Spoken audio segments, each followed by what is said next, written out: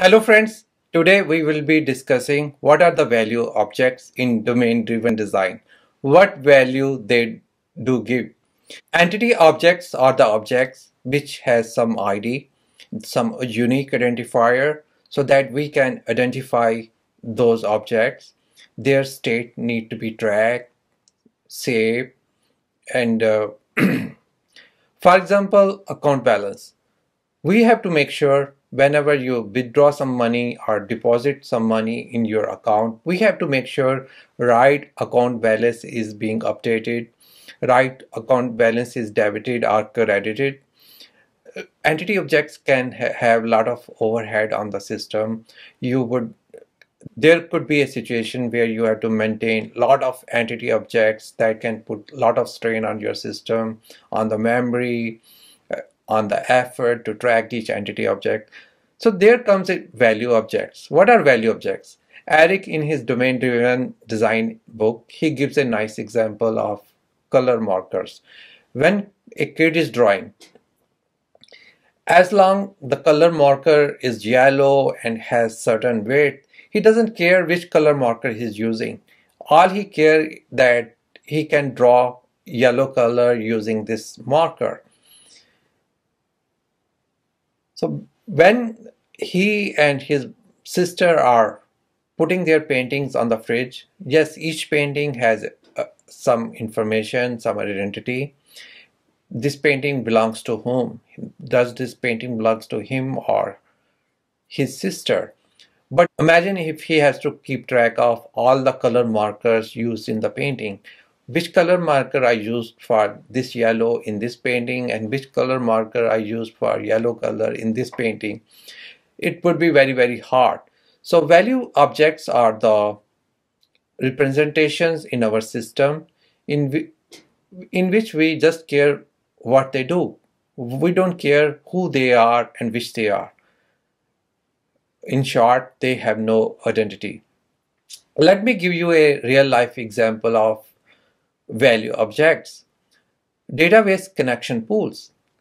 When we are connecting to the database, it will be very inefficient that for every query you are opening a connection to the database and then closing a connection to the database. And there are certain number of database connections. You just cannot keep a connection open. So if you are running 1,000 queries in 1 minute and there are only 100 connections, it would be not wise to either keep a connection open or you have every time you close and open a new connection. So there comes connection pool. If you come from C# and if you come from C# area, so here comes a connection pool. So what AO.NET does it creates a connection pool for you. There's a number of connection pools. There are a number of connection objects in the pool. So when you make a query, you say open connection, it gives connection from the pool. So you don't have to create it. And when you're done submitting your queries to the database, you close the connection and it puts the connection back to the connection pool. One interesting thing Eric says in his domain-driven design is that value objects are immutable. You cannot change the state.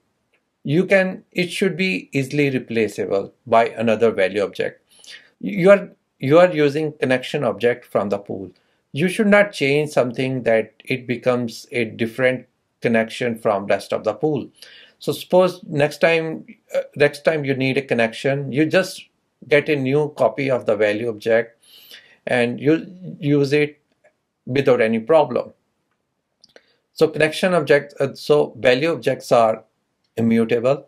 Again, a value object, we care from the connection pool example, we care what they do. They help us to connect to the database, submit our queries, get the results, update some records. We don't care which connection pool did the service for us.